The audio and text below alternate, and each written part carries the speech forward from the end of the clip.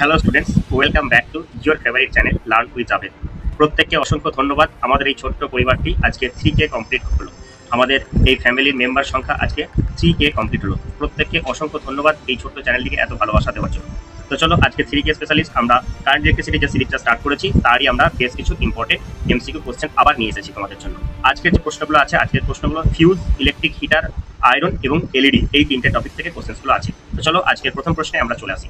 Fuse থেকে প্রথম প্রশ্নটা যেটা আছে, the function of A fuse in an electric circuit is to prevent excessive current. Actually কি হয়, যখন কোনো কারণে যদি ভোল্টেজটা হঠাৎ বেড়ে যায় তাহলে কি হয়, কারেন্টের ফ্লোটা হঠাৎ এক্সেসিভ বেড়ে যায়। তাহলে যাতে করে আমাদের বাড়িতে যে সমস্ত ইলেকট্রিক অ্যাপ্লায়েন্সগুলো আছে, যেমন টিভি, ফ্রিজ, ওই সমস্ত অ্যাপ্লায়েন্সগুলো যাতে পুড়ে না যায়, যাতে নষ্ট না হয়ে যায়, তার জন্য কি হয়, আমরা কারেন্টের ফ্লোটাকে স্টপ করার জন্য আমরা কি করি, আমরা ফিউজ ওয়্যার ইউজ করি, যাতে করে ফিউজ তারটা কেটে গিয়ে কারেন্টের কানেকশনটা অফ হয়ে যায়।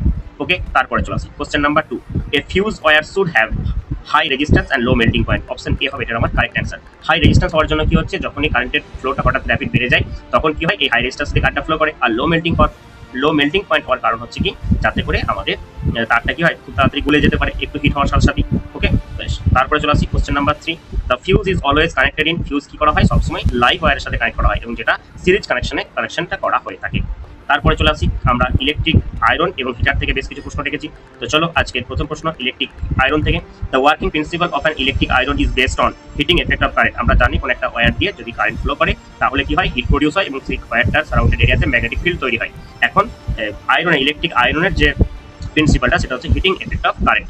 কোশ্চেন নাম্বার 5 এ চলে আসি। Which material is commonly used in the heating element of electric iron and hitters? That is nichrome.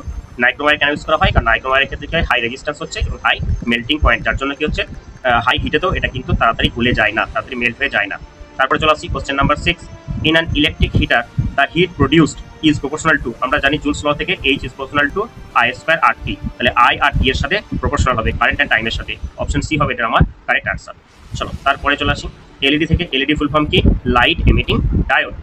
LED emits light when it is in forward bias. Forward bias বলতে কি হয়, দেখো আমরা যদি এলইডির পজিটিভ টার্মিনালটাকে ব্যাটারির positive টার্মিনালের সাথে কানেক্ট করি, এলইডি নেগেটিভ টার্মিনালটাকে ব্যাটারির নেগেটিভ টার্মিনালের সাথে কানেক্ট করি, তাহলে আমরা এই যে বায়াসটা তৈরি হয় এটাকে আমরা ফরওয়ার্ড বায়াসিং বলছি। যদি এটা উল্টে দিই, অর্থাৎ এর নেগেটিভটা ওর পজিটিভের সাথে বা ওর পজিটিভটা নেগেটিভের সাথে, তাহলে সেটাকে আমরা রিভার্স বায়াস বলবো। তারপরে চলে আসি question number 8। Compare to A traditional bulb LED. এলইডিকে যদি আমরা একটা নর্মাল বাল্বের সাথে কম্পেয়ার করি তাহলে এলইডিটা কোন দিক থেকে বেশি বেনিফিশিয়াল হবে, সেটা হচ্ছে has longer life span and is energy efficient. ওকে, তারপরে চলে আসি question number 9। এলইডিজ are made of semiconductor. Option B হবে এলইডি সেমিকন্ডাক্টর, সিলিকন, জার্মেনিয়াম, এই সমস্ত জিনিস দিয়ে এলইডিগুলোকে কি করা হয়, আমরা তৈরি করে থাকি। আজকের প্রশ্নগুলো কেমন লাগলো তোমরা অবশ্যই কমেন্ট বক্সে জানিও। আর ভিডিওটা যদি ভালো লাগে তাহলে লাইক, শেয়ার এবং কমেন্ট করতে ভুলবে না। আর আমাদের চ্যানেলে যদি নতুন